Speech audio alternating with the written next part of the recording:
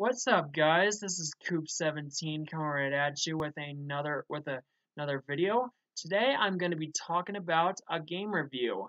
Yes, this will be the first time I'm going to do a game review on the channel. It's going to be now. Some of them are going to be about the games I enjoyed playing throughout the years of my life. So, anyways, today my game review is going to be about Final Fantasy VI, or as you can say, Final Fantasy III in the U.S. But right now, I'm going to go with Final Fantasy VI, what it's originally called. So anyways, according to this article right here, it says Final Fantasy VI, also known as Final Fantasy III in the US, is a role-playing game developed by Square Enix, used to be known as Squaresoft. It was released in '94 as the sixth title of the main line of the Final Fantasy series. And so this game was also released. It's originally released on Super Nintendo, but it's also released on the Super Nintendo Classic though. Now, I tend to play Final Fantasy VI though, but I'm not really into Final Fantasy games.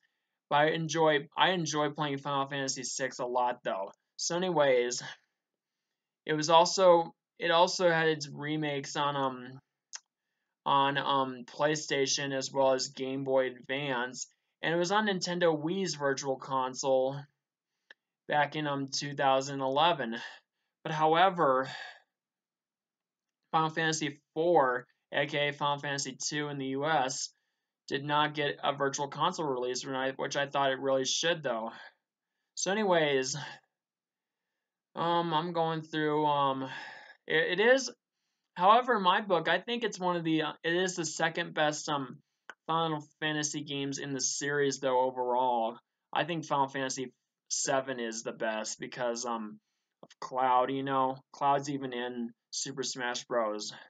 So anyways, yeah, I had re-releases on PlayStation and Nintendo consoles. So anyways, the gameplay, here's what I'm gonna go over is the gameplay. Final Fantasy has four basic modes of gameplay in an overworld map, town and dungeon field maps, a battle screen, a menu screen, The overworld map is a scaled down version of a game's fictional world, which the player uses direct characters to various locations. And then, of course, what you can do is also travel by foot, or use a chocobo, or use an airship. With a few plot-driven explanations, enemies are randomly encountered on field maps on the overworld when traveling by foot.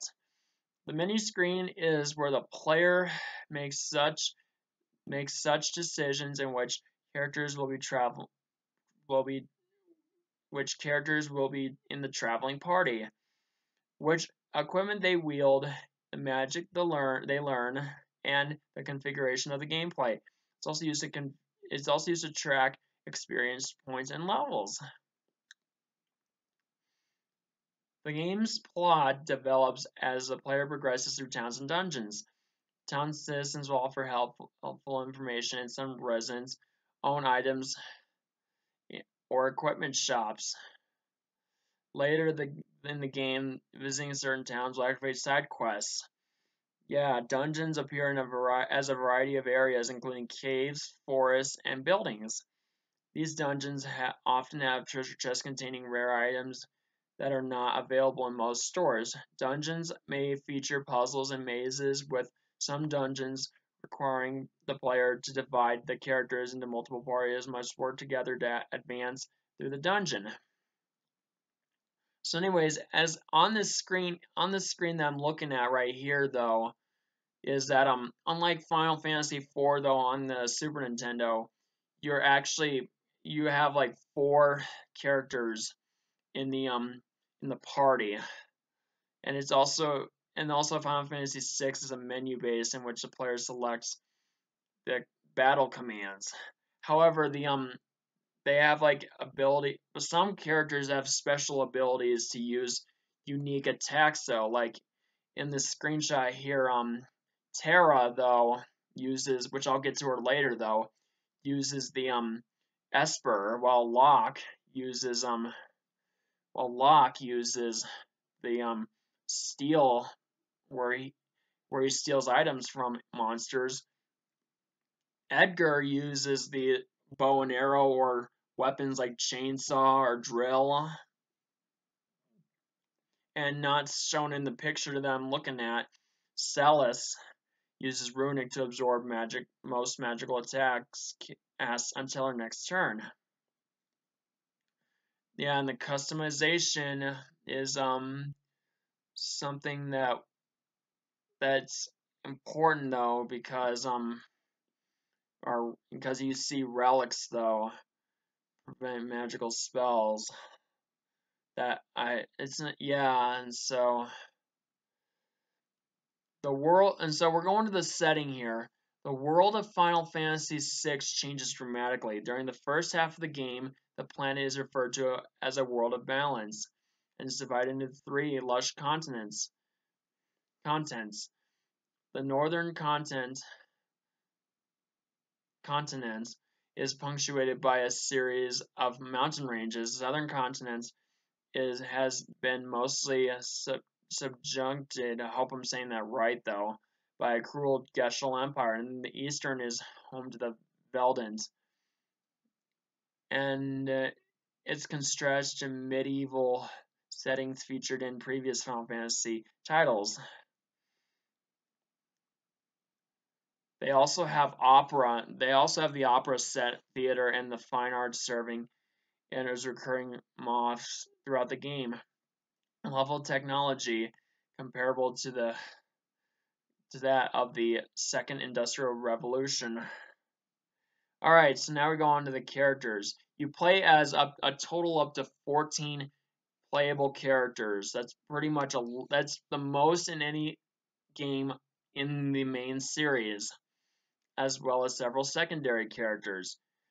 I won't list them all, but you get the idea if you've played Final Fantasy VI. Alright, so now, the story revolves around this.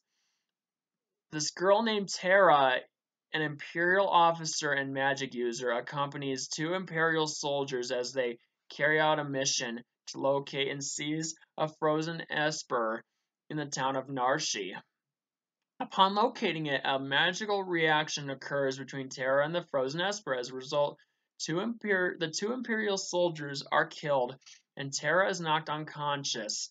Upon waking up, Terra is informed that the Empire had been using a mind control crown to control her actions. With the crown removed, Terra now suffers amnesia,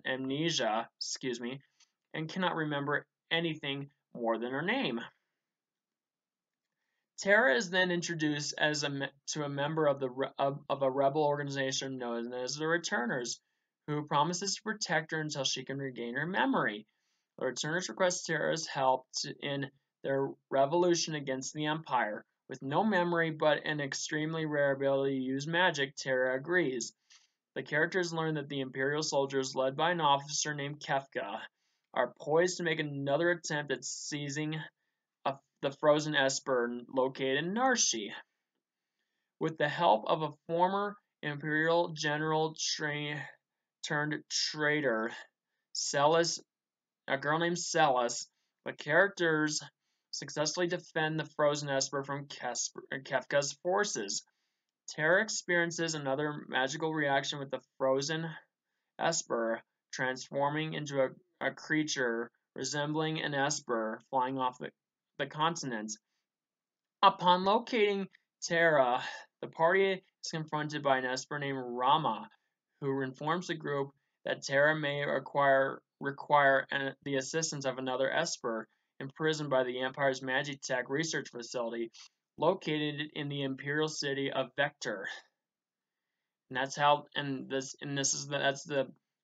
of the story. I'm not going to try to spoil a lie if you haven't played or beaten Final Fantasy VI as of yet. So yeah, that's my point in the story. So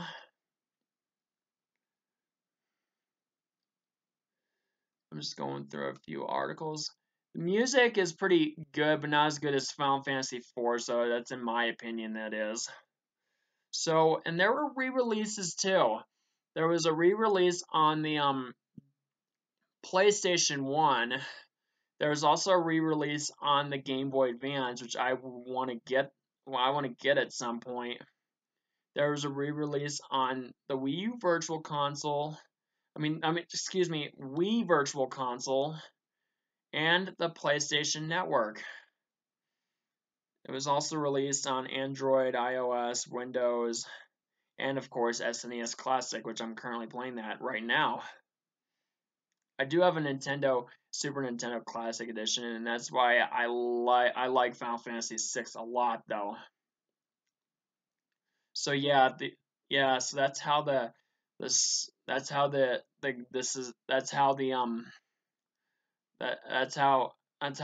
good this game is, though, you know. So yeah.